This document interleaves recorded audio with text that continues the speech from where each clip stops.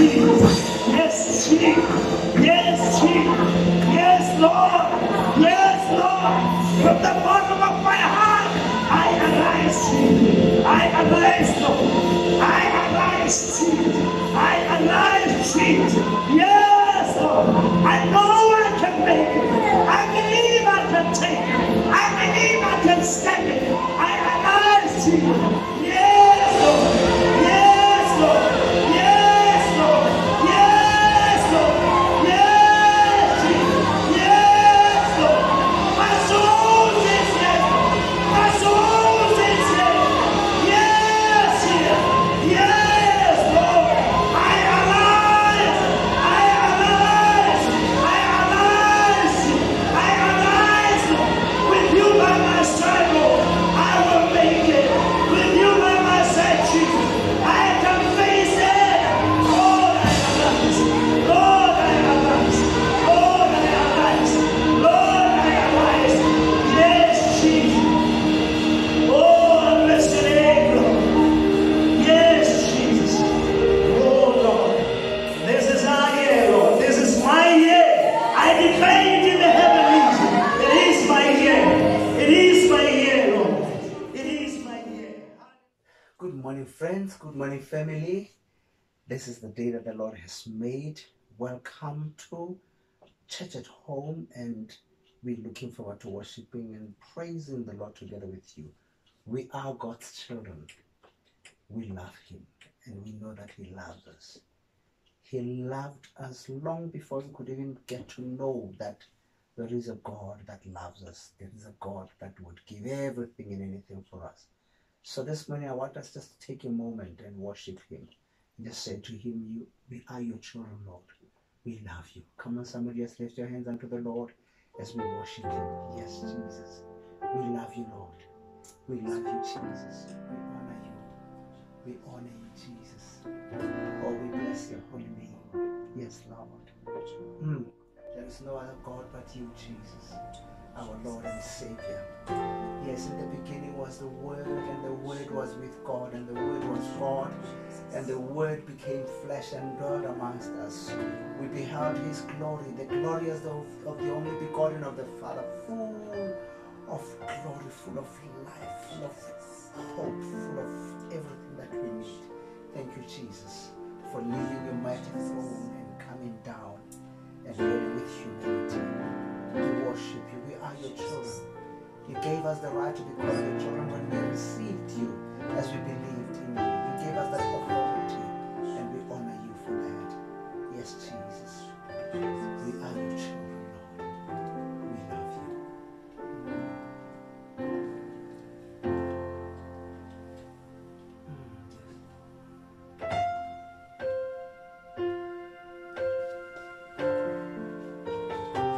Yes, Jesus.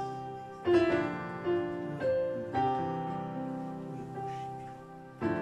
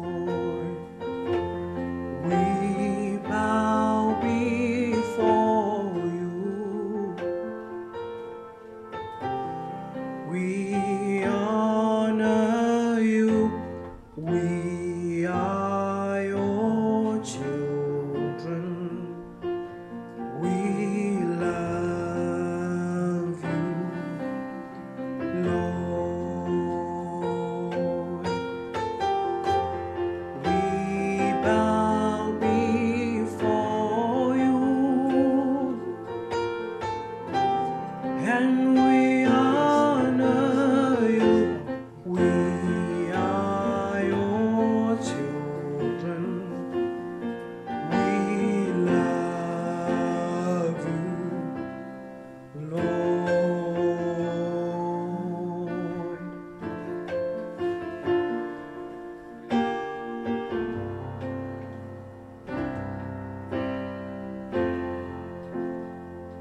We are your children. We are your children. We love you, Lord. We love you, Lord. We are your children. We are your children. We love you, Lord. We love you, Lord.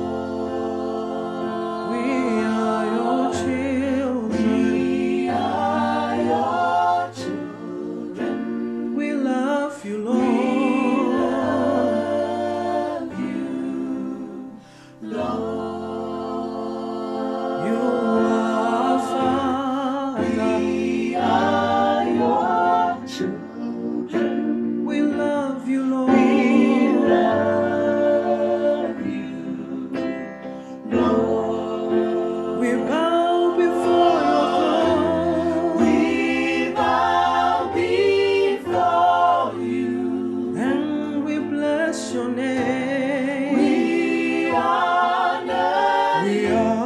We are. are your children. Yes, Lord, we love you. We love you, Lord. We bow before your throne. We bow before you. And we honor you. We honor We you. are. We are your children. Yes, we love you, Lord. We love you, Lord.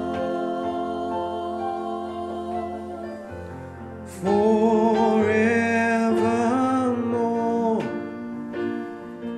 we worship you. Forevermore we worship you. Forever and ever Forevermore we worship you. we worship you. Forever and ever Forevermore we bless your holy name. we worship you. Forever and ever Forevermore we bless your name. worship you. Forever and ever and ever Forevermore we worship. we worship you.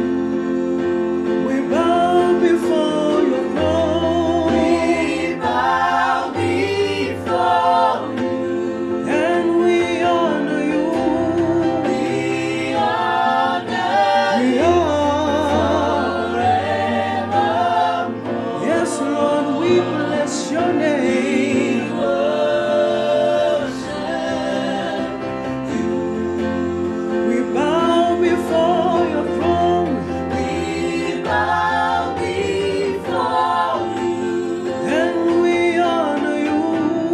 We honor you. Forever. Forevermore Yes, Lord, we worship. we worship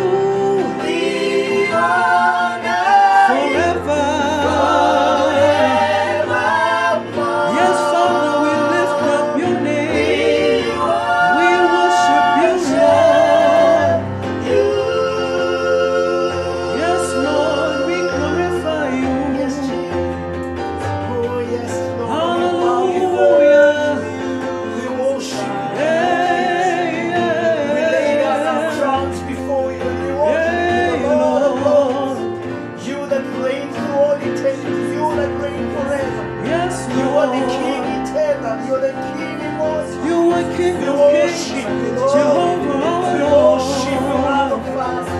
Yes, you alone are the Alpha and the Omega. We You alone that glorify you you. glory. You alone that dressed yourself on Hey, dignity and you put on humanity for us.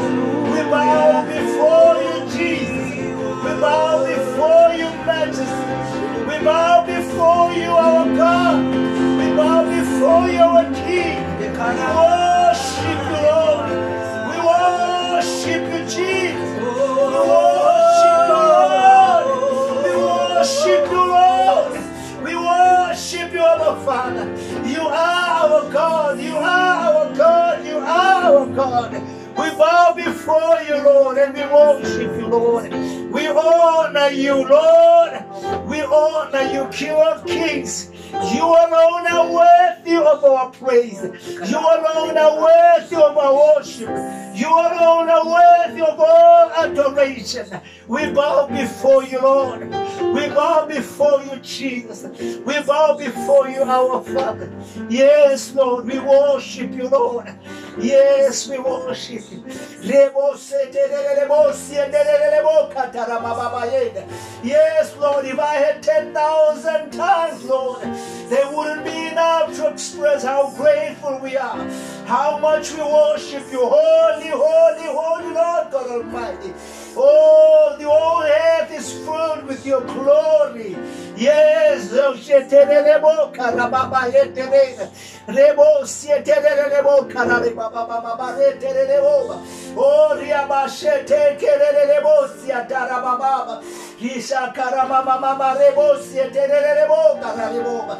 worship you, Lord. We worship you, Jesus. We worship you, Lord. Oh, Lord. Yes, Jesus. We bow before you, Lord. We worship you, our Father. We worship you, our Father. Yes, Lord. Yes, Lord. Yes, Jesus. We worship you, Lord. Yes, Lord.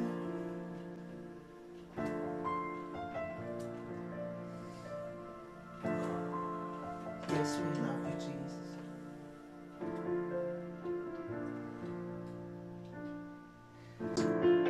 Yes, Jesus. We worship you, Lord.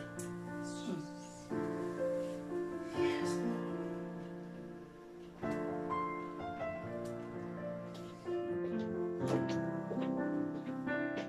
I'm reminded of the time when I was a little boy and I went visiting with a friend of mine. He was actually our neighbor. But not only were they our neighbors, but we were somehow related. And as we sat there, my aunt, who is his mom, had actually just come from Gauteng. At that time we were staying in a village. And, I grew up in a village. I didn't know anything better. And then there was the mom. We were playing outside and then we were called in. Apparently it was time for lunch or something.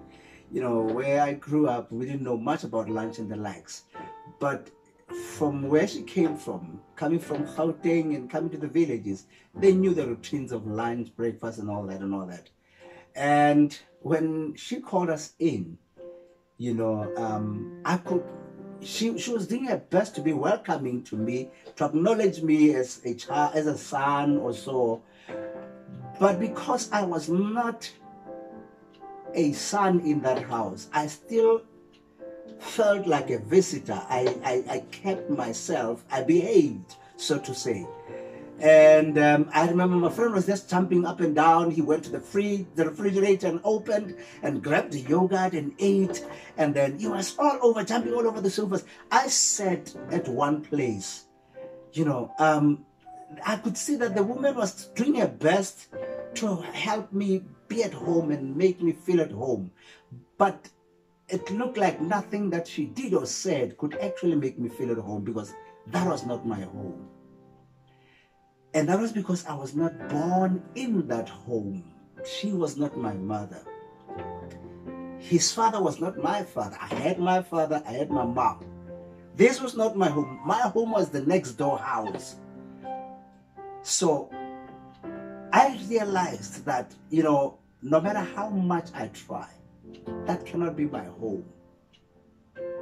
Unless and until something miraculous would happen for me to be at home there. I want us to look at the book of John chapter 1.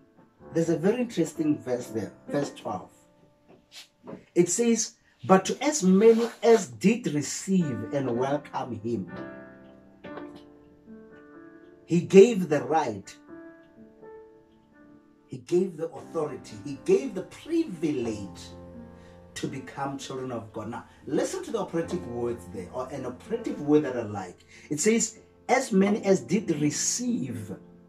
You see, my aunt received me as her son. She wanted me to accept that I am her son. She tried to give me everything that she was giving to her son, and said to me, "You are my son, you are my son." But I did not receive that. And until and unless I received that, I was not going to enjoy the privilege. I was not going to enjoy the authority. I was not going to enjoy the right to be called a son. Because though the offer was put on the table, I did not receive it. Now, the word of God says, to as many as did receive and welcome him. Who is this? This is the word of God is talking about Christ. So you see, Christ has been offered. He's there, available for all of us. But it's not all of us that are enjoying the privilege, that are enjoying the right, that are enjoying the authority. Why? Because it is not all of us that have taken a step of receiving this gift that was given. As many as did receive and welcome him, he gave the right. Now, not only, you see, the first thing that he gave them, he gave us Christ. And then as we receive Christ, then he gives us the right. It's like your receiving Christ automatically activates the right, activates the privilege. It just sets you free. You see, if I had received the offer that my aunt gave, I would have been released, and I would have been free to go and open the refrigerator. I would have been free to jump up and down like any other of her children that were jumping up and down. But because I kept in my mind the knowledge that I am not her son, as long as I was bound by that knowledge that I am not her son, I was not going to enjoy the privileges of being a child in that house. Now, not only did he give them the right to be called his children, now it says, that is to those who believe in, that is adhere to, trust in, and rely on his name. So you see, I had to believe that what my aunt was, firstly I had to believe that what my aunt was saying, she meant it. If I did not believe it, and as long as I did not believe it, nothing was going to change. Now, as many as did receive him, as many as did believe in him. You see, you first believe, and that which you believe, then you receive, and you welcome, and you embrace. So, as many as did embrace him, then believed in him, he gave the right to be called children of God. Now, the offer is on the table. Christ is given.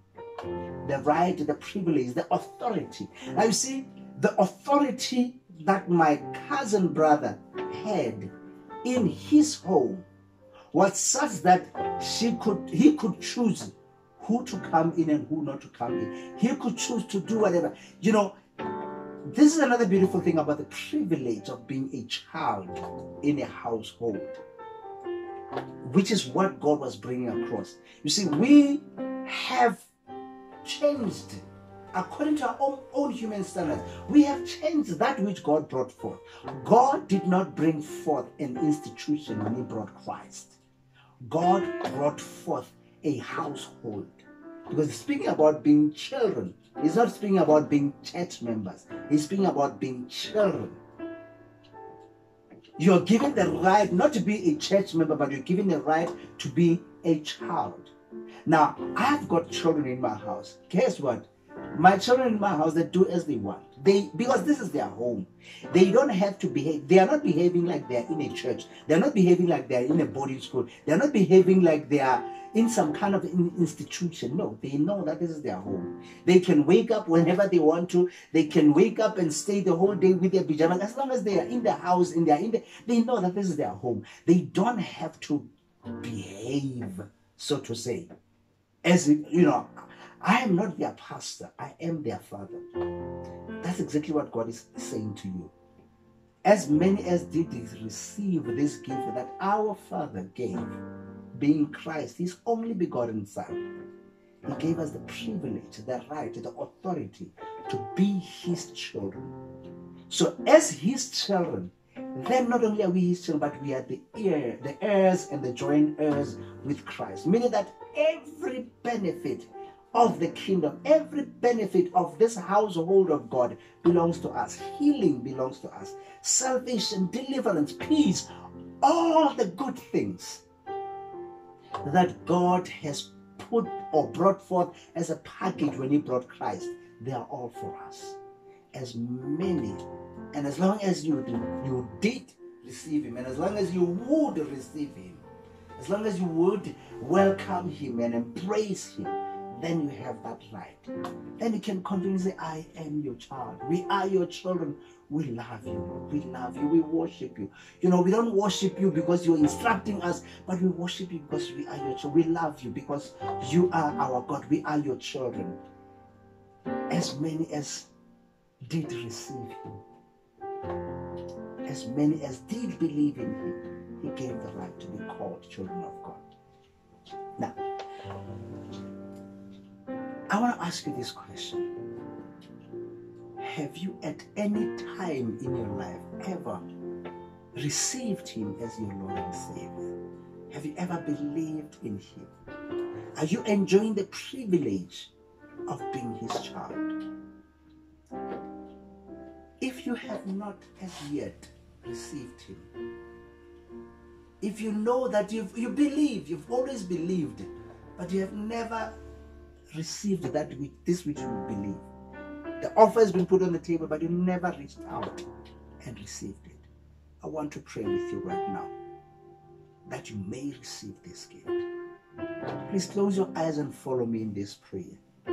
Say, Father, in the name of Jesus, I humble myself before you and I acknowledge the gift that you gave, being your only begotten Son.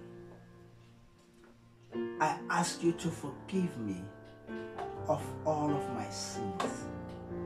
Please cleanse me from all unrighteousness. I open my heart to receive you as my Lord and as my Savior. I trust you alone for forgiveness of my sins. I trust you alone for eternal life. I trust you alone for a whole new life. As I surrender my mind, my body, my spirit, my soul, my everything unto you, I choose to walk a new path with you as my God, as my Savior, as my Father. Thank you, Father, for saving me. I believe that as your word says, I am saved.